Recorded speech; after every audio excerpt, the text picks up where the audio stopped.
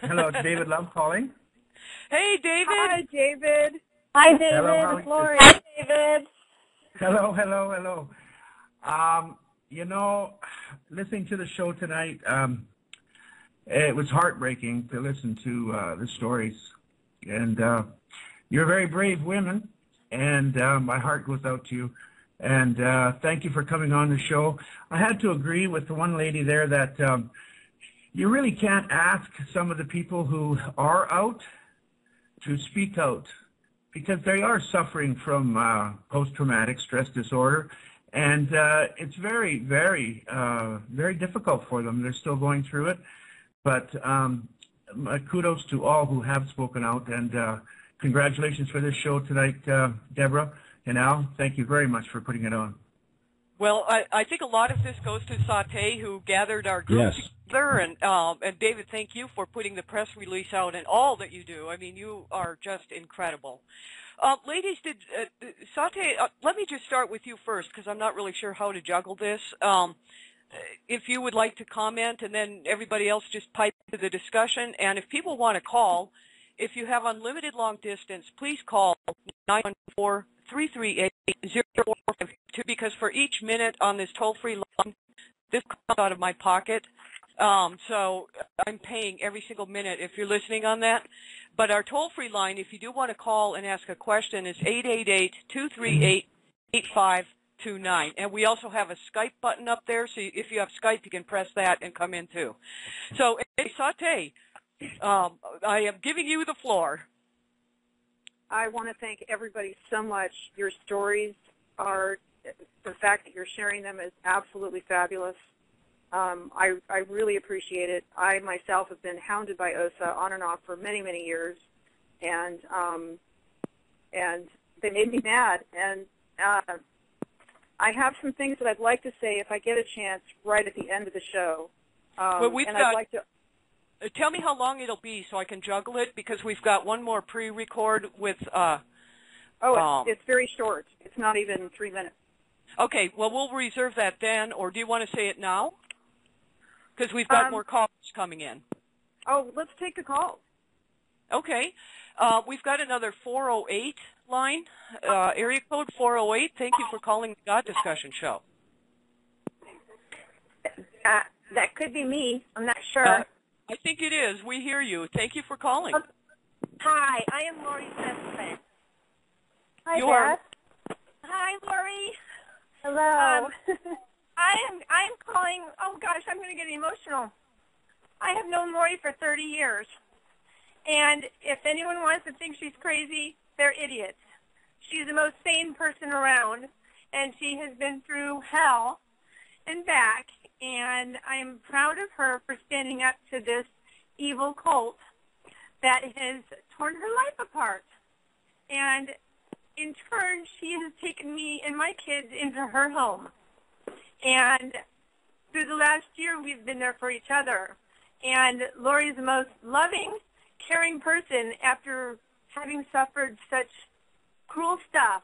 Most people would end up being very hateful, and she's not.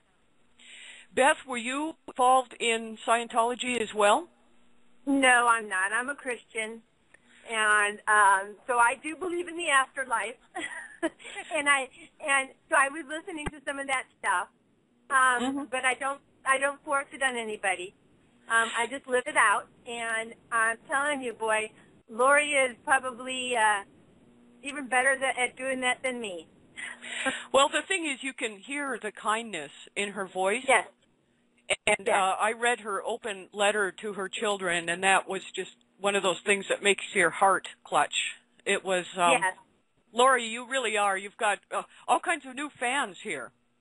Yes, I have a new family, and now, I mean, I have my old family, but all my friends I've met around the world, and having Beth there and all my good friends have been such a support.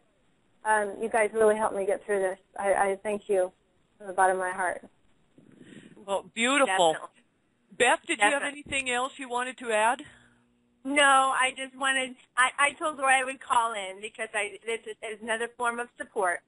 So we have definitely been there for each other, and, she's a strong woman. I wanted to say thank you, Beth, because she, when my daughter was still here and working at the preschool in San Jose near me, I asked Beth to go see her because, I wasn't allowed to, and bring her some balloons for her birthday. You want to share that story, Beth, real quick? Just a second, I had her muted. Okay, go ahead. Yeah, so Lori wanted me to bring balloons for Jessica's birthday to her preschool. And so I went down there, and she opened the door up, and I had a message to give her from Lori. And I forgot what that message was. There's 3 details to it. I think something about they got a new boat. So, of course, the kids love the lake, and so she wanted them to know that they got a new boat and come go water skiing. And then their uncle, Bob Wright, had just left the Sea Org, and I thought that might wake Jessica up if she heard that her uncle, after 20 years, has left, remember? Yes, yeah. Yeah. So when Jessica looked at me, she kind of had this, and I whispered so that I would draw her into me. And so she got really close to me, and I was giving her the information, and she was, like, really listening, and she had, like, a normal look on her face. And as soon as something clicked in her, and all of a sudden I saw this, like, zombie kind of look come about her face, and she said, "Do I know you?" And I kind of said no. And all of a sudden, presto, she was like this robotic kind of person. And I thought, wow, and I just kind of said, "Happy birthday," and I walked away. And it just blew me away how instantly it was like, oh, my gosh, I said something. I think it was when I said your Uncle Bobby Wright left the Sea Org or Scientology. She snapped. And I was like, who is this girl? Because it was just a weird kind of look in her face and her eyes. And I thought, they are definitely brainwashed. And I thought, it's our job out here to get them out. It is. Thank you so much for sharing that, Beth. The kind of zombie look was kind of enlightening, but hopefully these kids will recognize and get out.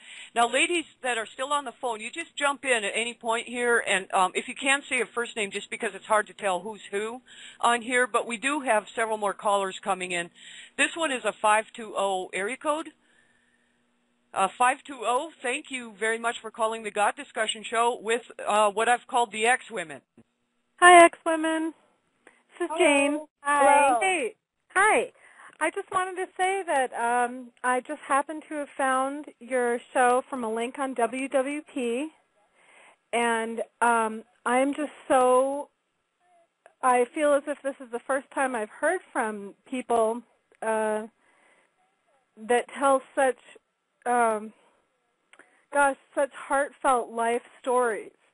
And I'm very, it sort of is inspiring to me, and it restores my faith in humanity to see how compassionate and supportive you are to each other. And I'm so very proud of you for that. And so I'm just honored to even just quietly listen in on your conversation right now. So I just wanted to thank you, and I'll step aside and let you continue. Thank you. Well, thank you. You're very welcome. Thank you. Ladies, do you have any to that? Anyone want to pipe in? Yes. WWP stands for Why We Protest, and that is the anonymous website that's done so much to explode all the truthful information about Scientology onto the web. Huge protests around the world. They work behind the scenes. They help do all kinds of things for all of the critics. They're just an awesome, awesome group. They really are. Nancy, did you want to add anything more to what you just heard there from Jane? Well, the thing that I most want to say, and especially to the people over at WWP, is the role that Anonymous has played in all this is sometimes forgotten because it was so many years ago. And I remember when they first began and they came on with a bang. Just to give you some background, Anonymous is just a group of people. They had nothing to do with Scientology. They're just computer kind of geeks, really, and they discovered that Scientology was preventing free speech. So they just said, you know what, that's not going to happen here. We're on the Internet, not going to happen. And they just kept making things bigger and bigger, and every time Scientology would try and stop Anonymous, more things would come out. We used to call them foot bullets. Well, they started a protest, and I remember talking to one of the gentlemen that was involved in setting it up, and it was just put it out there. And at 3 p.m. on Saturday, every Saturday in the world, around the world, Anonymous will meet at the local Scientology organizations and do a protest. And it started in Australia, and it just went as the time zone changed.